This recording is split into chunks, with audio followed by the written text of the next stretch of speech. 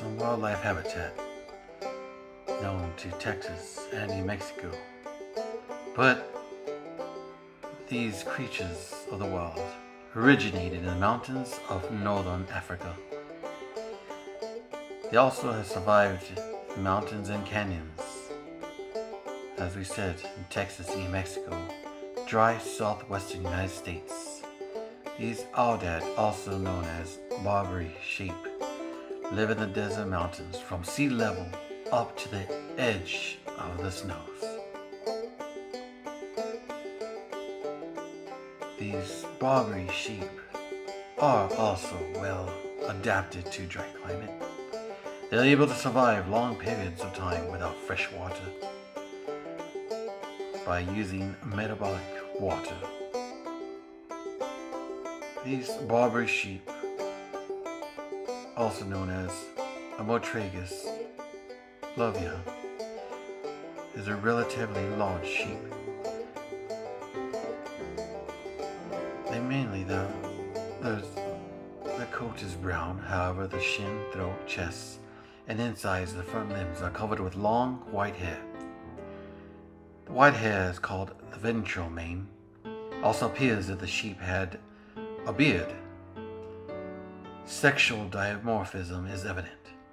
Males can be up to 145 kilograms, while the females are much smaller.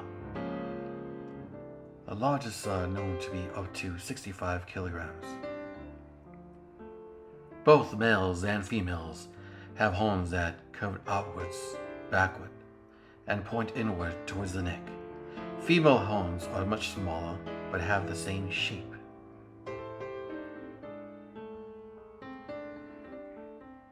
During the reproduction process, females will lick the sides of the prospective mate. The animals may touch muzzles. The male mounts the female and achieves copulation, and males defend the groups of females from the other males.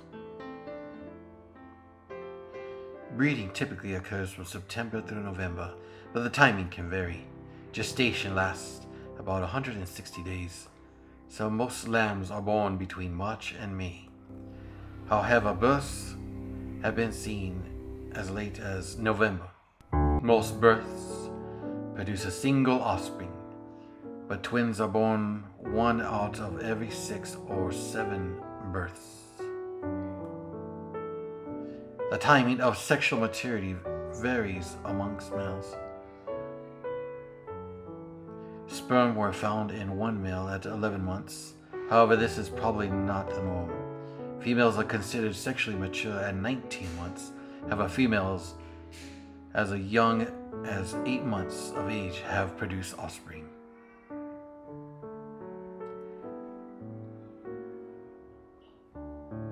Males are typically the dominant sex, and mainly because of the tremendous size and difference. And the Barbary sheep have very distinct threat posture and intraspecific conflicts. They determine their horns flow towards the animal in which they are in conflict. Aggressive behavior is shown by 2 other acts. One is head-on charge, when 2 males charge at each other, making contact with the horns. Other type is aggressive behavior, similar to wrestling. The male butts the heads or hooks their horns and twists the male, gouging the movements. Females have been seen to fight, but it's very rarely performed on a head-on charge. This little information on these Barbary sheep. Please join us again in the next adventure. David Hooper.